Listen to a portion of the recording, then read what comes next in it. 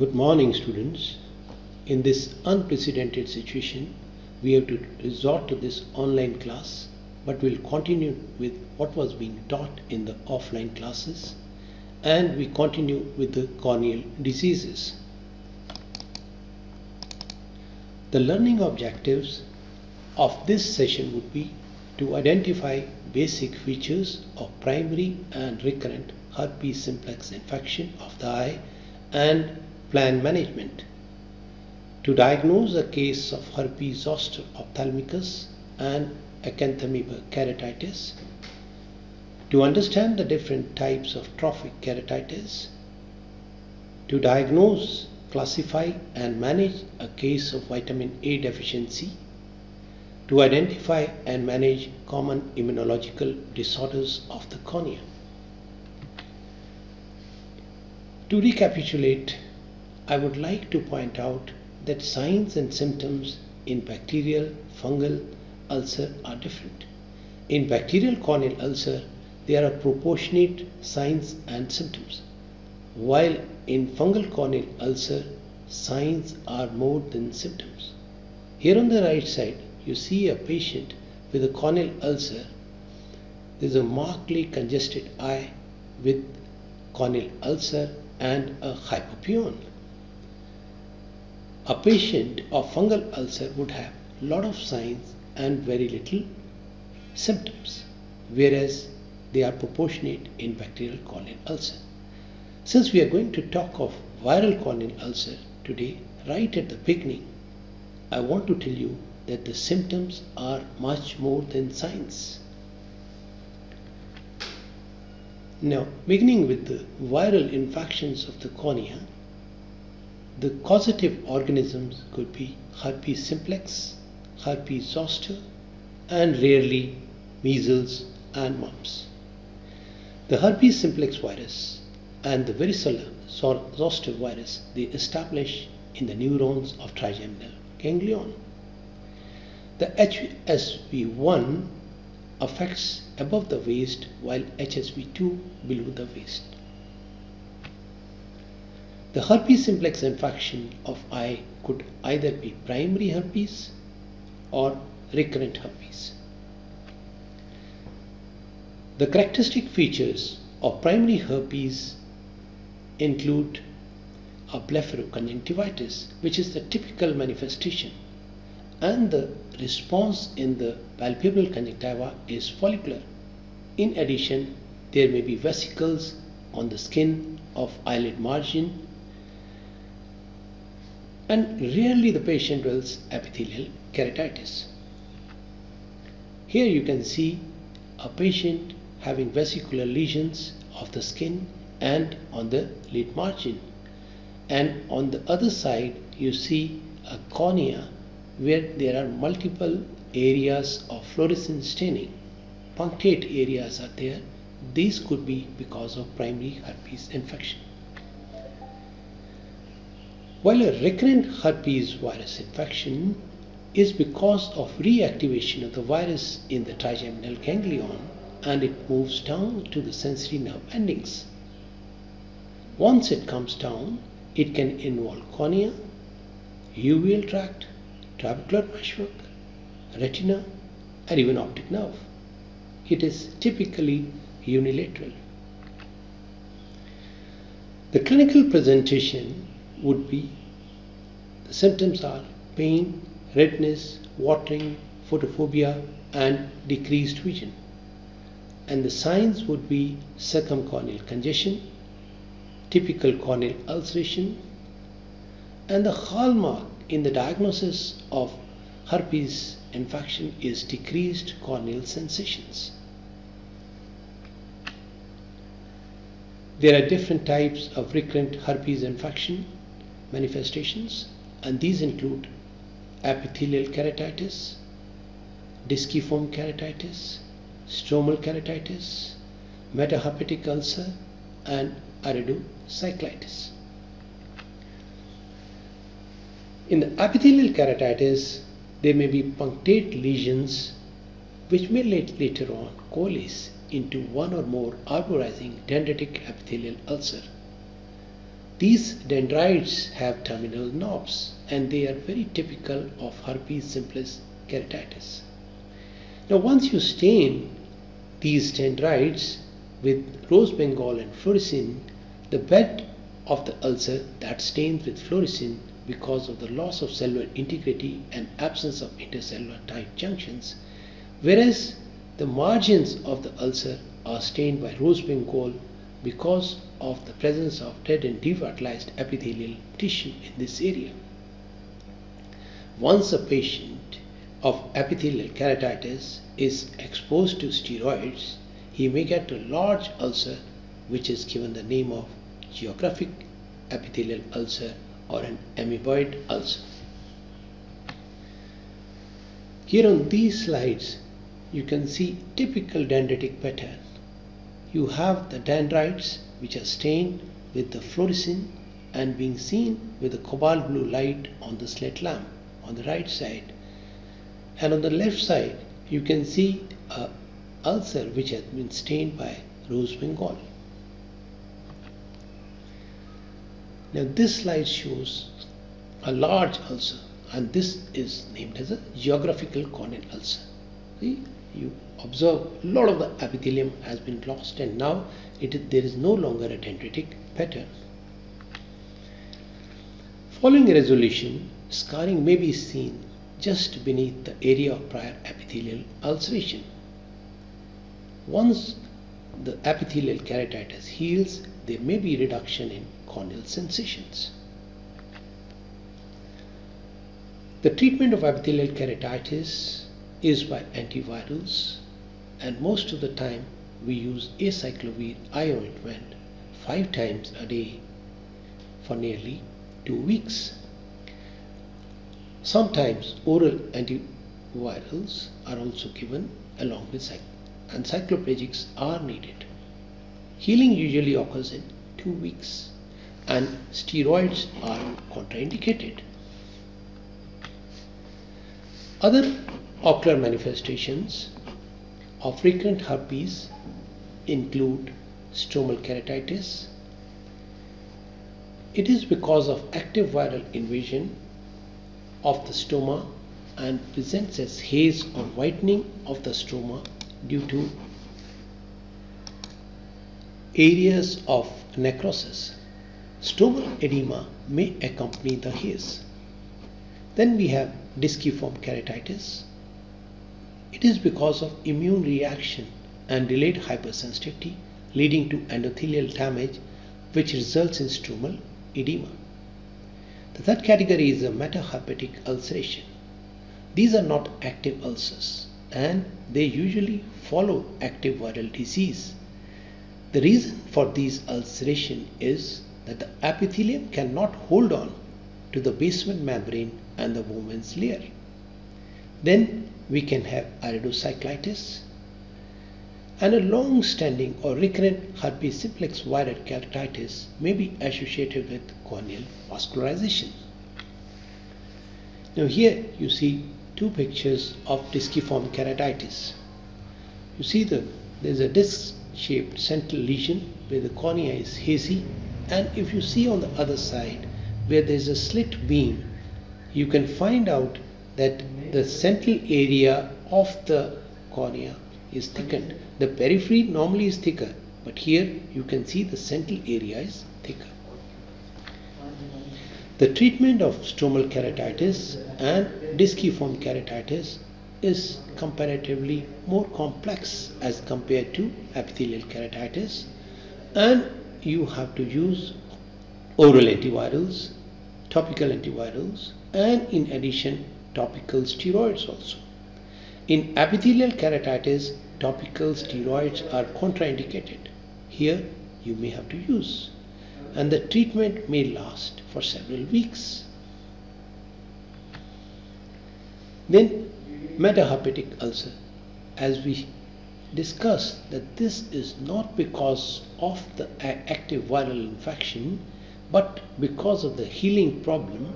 So you do not need to use antivirals in this, but you use tear substitutes, soft bandage contact lens, or you may have to use the surgical procedure of tarsorrhaphy, and we'll see tarsorrhaphy in one of the subsequent slides. This slide shows ulceration, and this ulcer is not because of a patient having active viral disease, but where the healing is now impeded. Then a patient of herpes simplex may have granulomatous or non-granulomatous iridocyclitis. Once we will discuss uvea part, you will come to know what is a granulomatous and what is a non-granulomatous uveitis. In the last classes, we had talked of keratic precipitates on the back of cornea, and they may be different in granulomatous and non-granulomatous uveitis. But here, suffice to say that the patient has iridocyclitis. The important thing is there may be elevated intraocular pressure, which is caused by trabeculitis, and there may be patchy iris transillumination defects. Treatment again has to be by topical antivirals, topical steroids, oral antivirals, along with cycloplegics, and most of the time we do require IOP lowering agents. Then we have another manifestation of the viral disease, and this is herpes zoster ophthalmicus. The ophthalmic division of the trigeminal nerve is affected here. This disease may be characterized by fear, unilateral headache, malaise, paresthesia, and vesicular eruptions in the involved dermatome. Sometimes you can make a diagnosis even prior to eruptions by typical unilateral pain. Patient comes with pain, with paresthesia, and looking at the picture that it is only on one side of the face and the forehead, you can make a presumed diagnosis even before the eruptions appear. The nerves which are commonly involved are the supraorbital, supratrochlear, and infratrochlear branches, while the infraorbital is rarely involved. Inflammation of almost any ocular tissue can occur and reoccur in herpes zoster ophthalmicus, and this may include episcleritis, scleritis, uveitis, glaucoma, retinal necrosis, optic neuritis, and nerve palsies, which may involve third, fourth, or sixth cranial nerve. The zoster dermatitis, which may be very severe at times, may result in large scabs that resolve slowly and may leave significant scarring. The herpes zoster ophthalmicus may have both punctate and dendritic epithelial keratitis, but the dendrites, what in herpes zoster are called the pseudodendrites, because they do not resemble the typical dendrites in a case of herpes simplex viral keratitis, and they form branching lesions. They are more peripheral, stellate, and they stain minimally with fluorescein and rose bengal, and they do not have the classical knobbed ends, but rather are blunt at their ends. Then there may be nummular or coin-shaped corneal infiltrates in herpes zoster keratitis. It's important to remember that if the tip of nose is involved, there is likelihood of corneal involvement, and this is because of involvement of nasociliary nerve. This rule is called Hutchinson's rule. It is not infallible. Sometimes the tip may be involved, still cornea may not be involved, and sometimes without the involvement of the tip of the nose, cornea may get involved. Now here you see photographs where a patient has vesicular eruptions on one side of the face and involvement of the tip of the nose. This marked edema where the lids are closed, and this sort of edema, this sort of vesicular eruption is commonly seen. Sometimes it can be more severe than this also. And on the right side you see very typically that only one side of the face and forehead is involved, and now the scabs are there, they are not crossing the midline.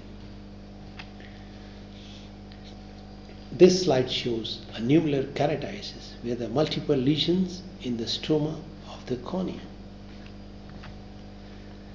The treatment of herpes zoster ophthalmicus is with acyclovir 800 mg 5 times a day for 10 to 14 days or valacyclovir 500 mg 3 times a day for similar duration.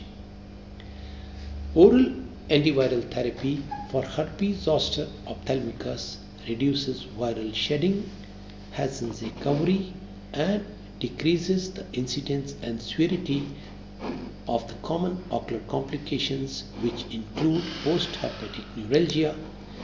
Topicals may be needed for skin lesions. Zinc calamine lotion and for pain analgesics are required.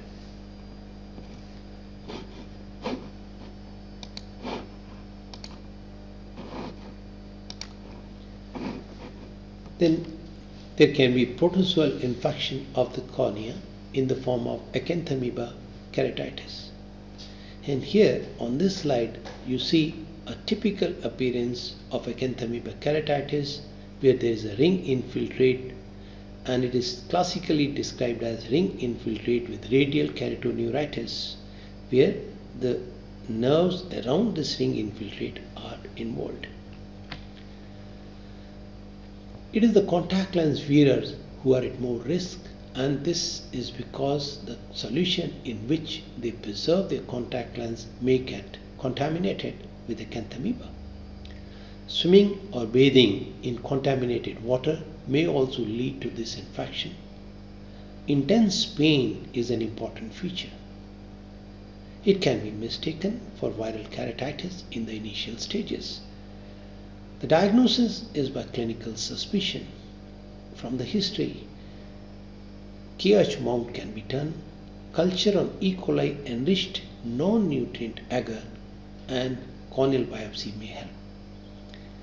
Treatment: different drugs are tried, but treatment may be difficult in this condition, and the drugs which may be effective are propamidine isethionate, neomycin, clotrimazole, miconazole. The third group of diseases which we are covering today are trophic keratitis. These are certain conditions which affect the health of cornea, making it vulnerable to ulceration, and these include exposure keratitis, neurotrophic keratitis, and xerophthalmia. Xerophthalmia stands for the ophthalmic manifestations of vitamin A deficiency.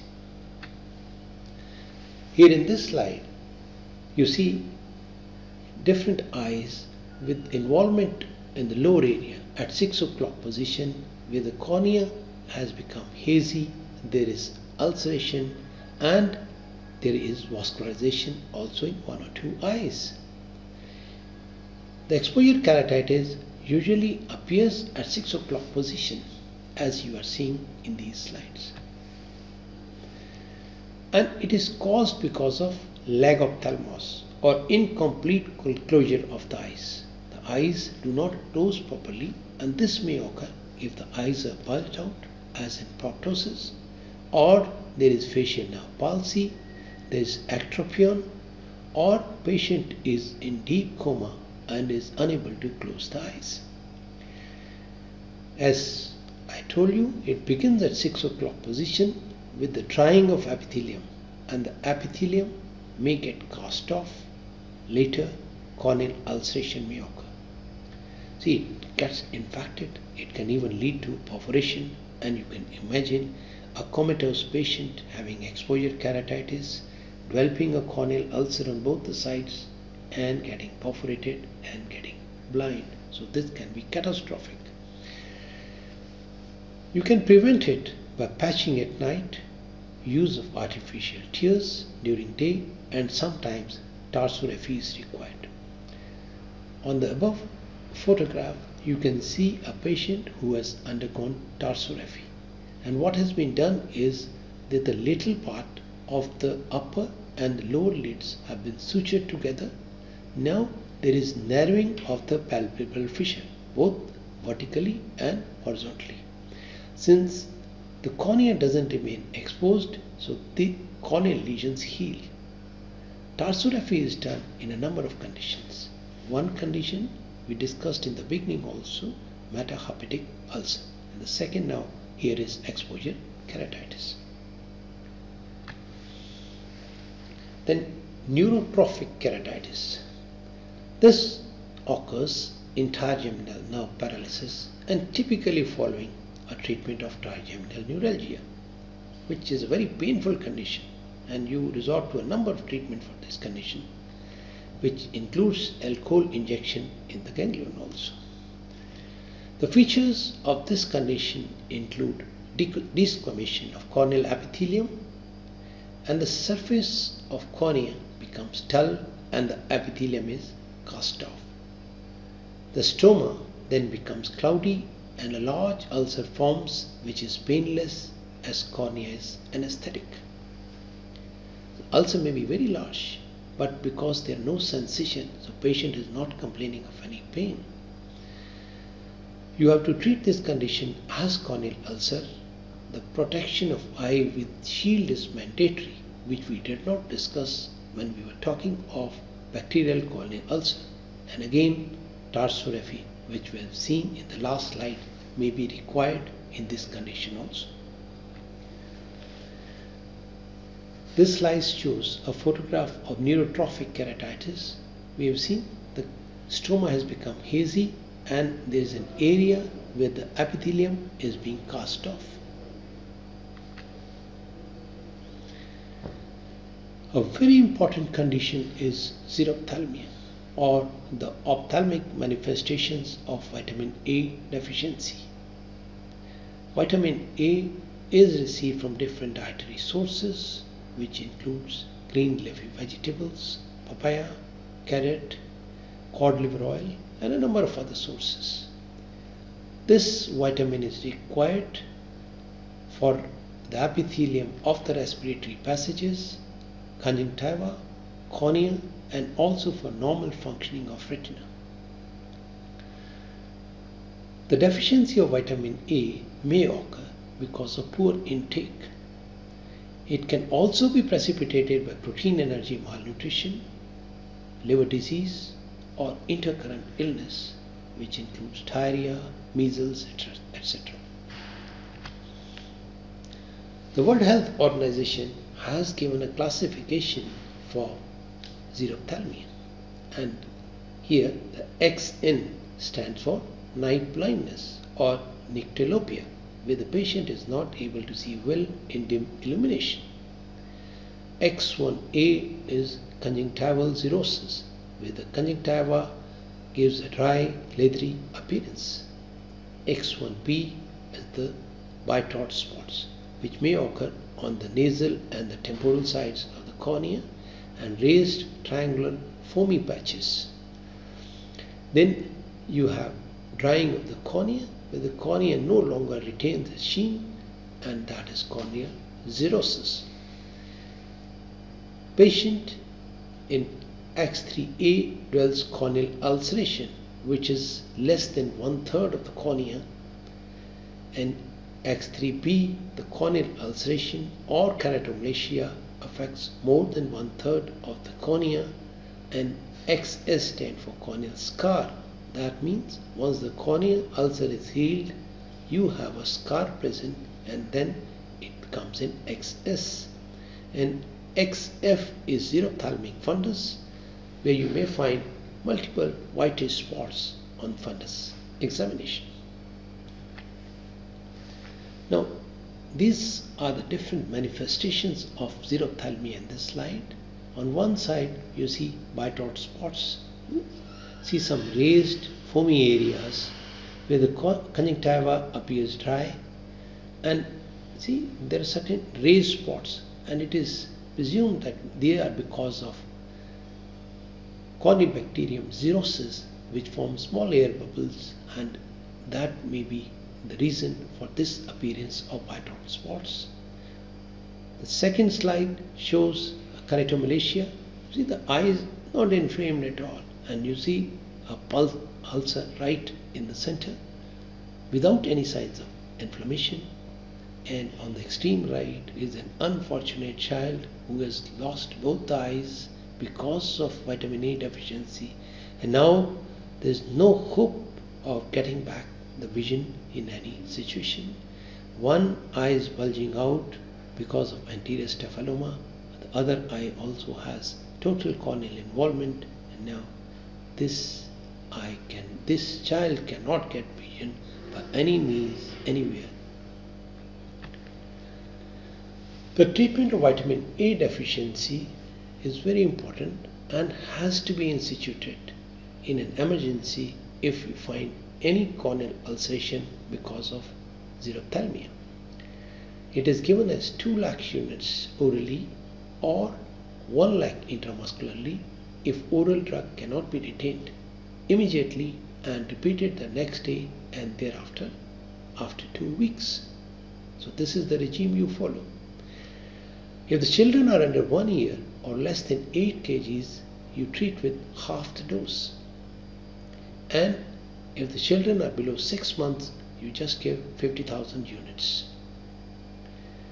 Women in reproductive age group with night blindness or with conjunctival cirrhosis are treated with 10,000 units of vitamin A orally for 2 weeks. And if the woman has corneal cirrhosis, full dose of vitamin A is given. Conjunctival cirrhosis is treated as dry eye. That means you give tear substitutes also, and keratomalacia as bacterial corneal ulcer. In addition, you have to treat the underlying cause. Prophylaxis for vitamin A deficiency is very important.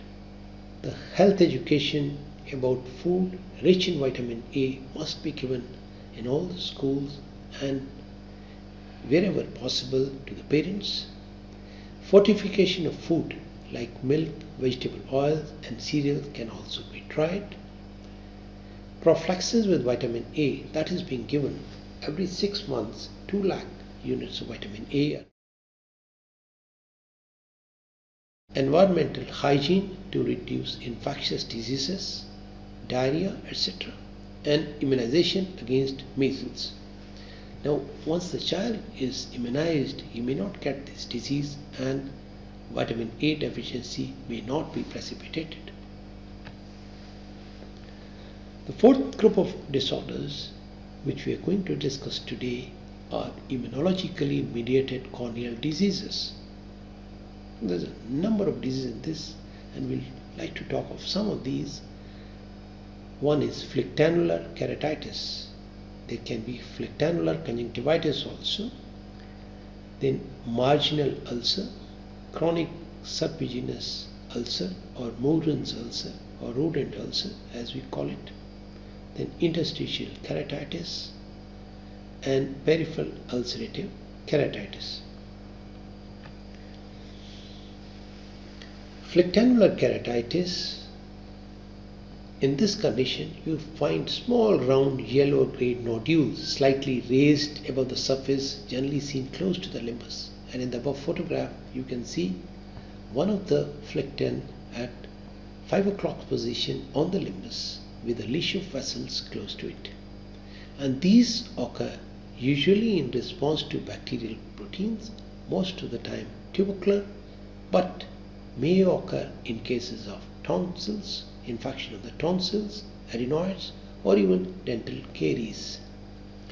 They can be very small, nearly 1 millimeter, and may be difficult to see with the naked eye.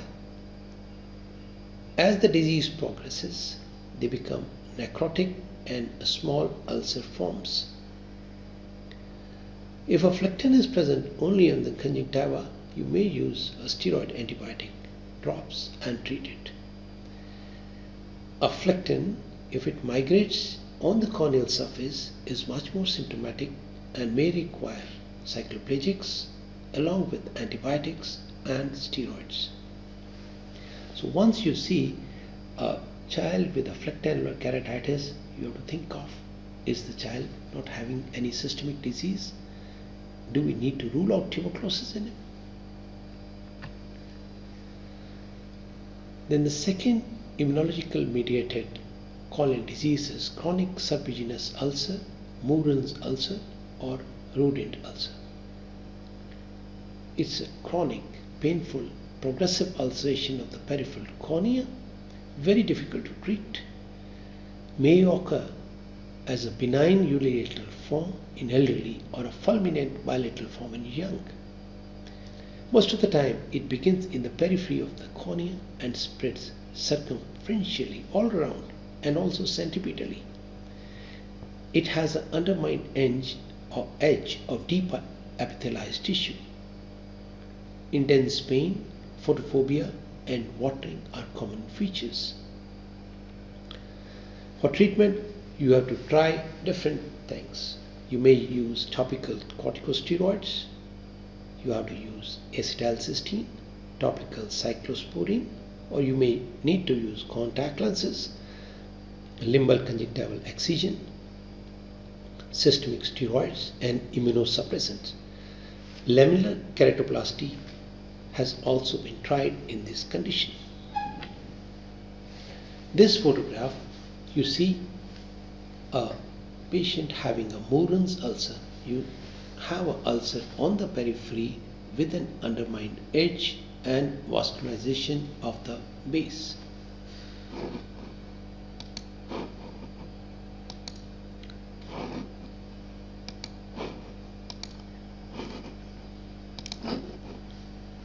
Then another important disorder is interstitial keratitis.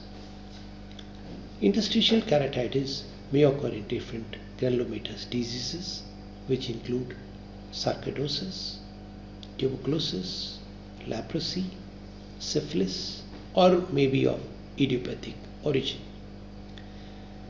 The classical form of interstitial keratitis is because of congenital syphilis and usually affects children in the age group of 5 to 15 years. You can have a Hutchinson's triad in congenital syphilis, which include Hutchinson teeth, interstitial keratitis and sensory neural deafness.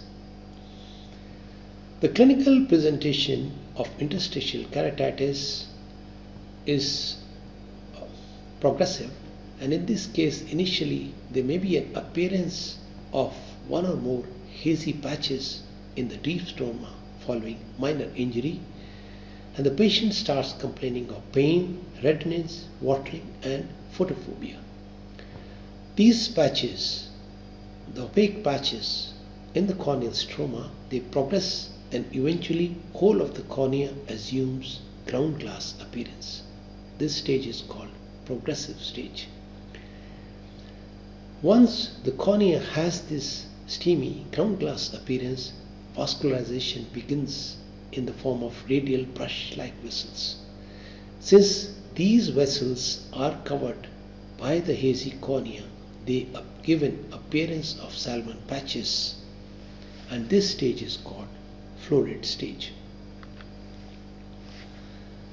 Once there is this florid stage, then subsequently clearing starts, and usually it begins from the margin and progresses towards the center, and this stage is called a regressive stage. The vessels get obliterated and get devoid of blood, but they still remain present in the form of streaks without any blood flow in them, and these are called ghost vessels. Behind this opaque cornea there is intense uveitis.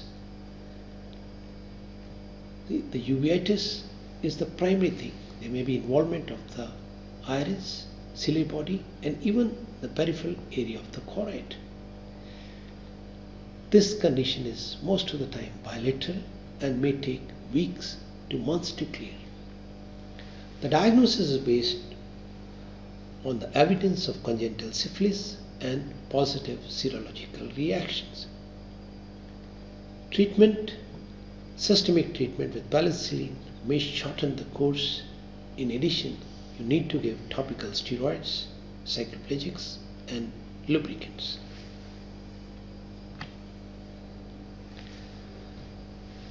Marginal ulcers.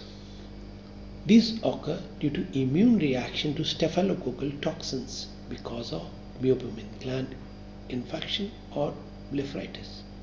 And it's very interesting to note that they occur at the areas where lids are in contact with cornea, that is at 4, 7, 10 and 2 o'clock position typically, but they may be present multiple and may be present even all round.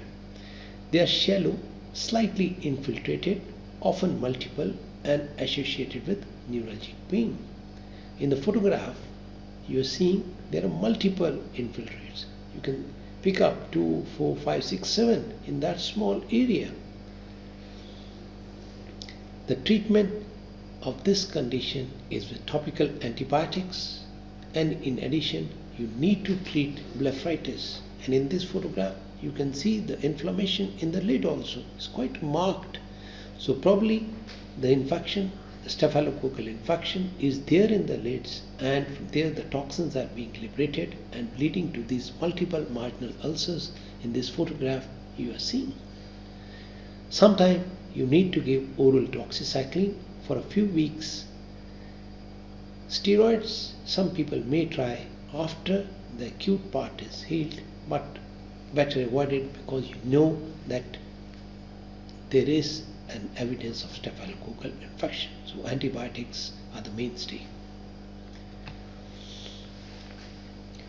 Another difficult to treat immunological condition is peripheral ulcerative keratitis, and this may occur in a number of systemic disorders which include systemic lupus erythematosus, rheumatoid arthritis, vaginous granulomatosis, polyarthritis nodosa. In these conditions there may be peripheral ulceration, gutter formation or even melting of the cornea in these areas. This is very difficult to treat, may require topical antibiotics, cycloplegics and lubricants. Systemic immunosuppression may be needed, band-aid contact lenses or cyanoacrylate glue application sometimes be required. Cyanoacrylate glue is a glue we usually apply when there is a small perforation and it hardens and covers that surface. Since it is very hard, so it will irritate the eye, so use a soft bandage contact lens on it.